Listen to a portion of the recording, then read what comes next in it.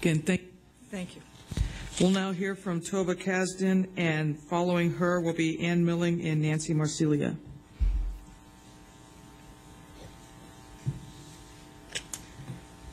Madam Chair, Mr. Yaki, and distinguished members of the National Platform Committee, thank you very much for inviting me to speak today on the very important topic of domestic violence.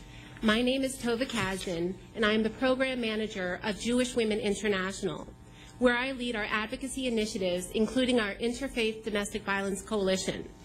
I am also a former prosecutor from Montgomery County, Maryland, specializing in domestic violence. By way of background, Jewish Women International, formerly B'nai B'rith Women, is a century-old organization of 75,000 members and supporters dedicated to the well-being of women and girls nationwide. A key focus of our work is domestic violence. Recognizing that domestic violence victims often turn to their religious leaders and houses of worship for guidance and refuge during times of abuse, JWI convened the Interfaith Domestic Violence Coalition to unite the collective energies and visions of the faith communities to work together on promoting national legislation that protects our women and children.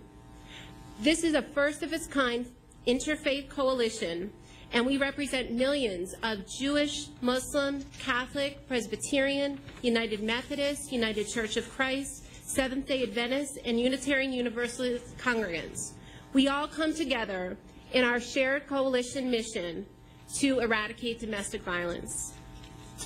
As outlined on page 2 of our written testimony, you'll see that our coalition respectfully urges expanded language and different placement of the domestic violence plank in this 2008 platform.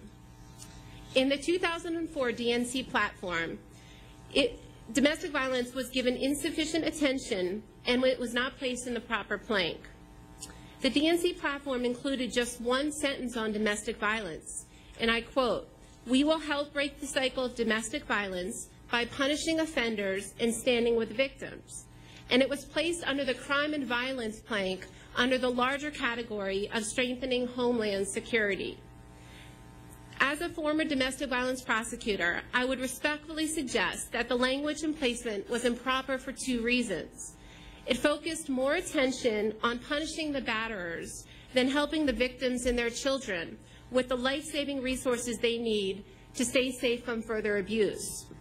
Most surprisingly, the domestic violence language immediately preceded language endorsing Americans' Second Amendment right to own firearms. Firearms are often used to threaten, injure, or kill victims and children. The placement was inherently at odds with one of the leading tenets of the domestic violence movement, which is to keep firearms out of the hands of batterers. Our coalition respectfully asks you to place this recommended expanded language under a new plank, one that in the past the DNC has adopted, which is either ending or eradicating domestic violence. And it would be very helpful to put it under a strong, healthy relationship category versus crime and violence.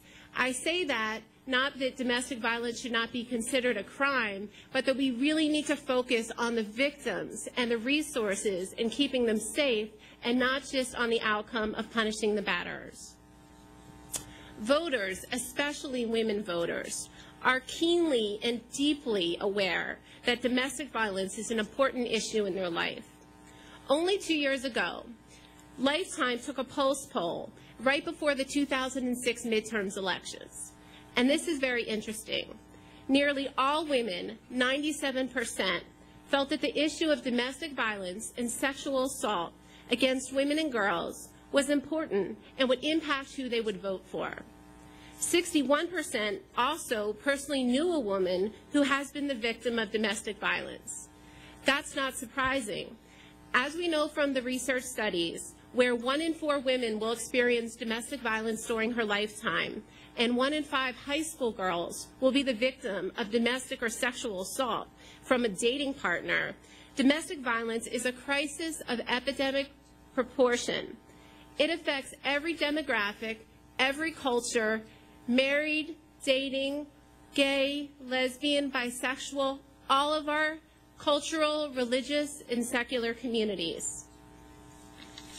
The Centers for Disease Control and Prevention estimated that the health-related costs of intimate partner violence exceeds $5.8 billion, nearly $4.1 billion of which is for direct medical and mental health care services.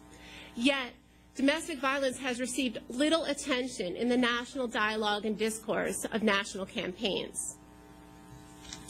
There is some to celebrate, and that is there are core federal programs such as the Violence Against Women Act, which was authorized in 1994, which has administered many life-saving and vital programs to our communities and our women and children.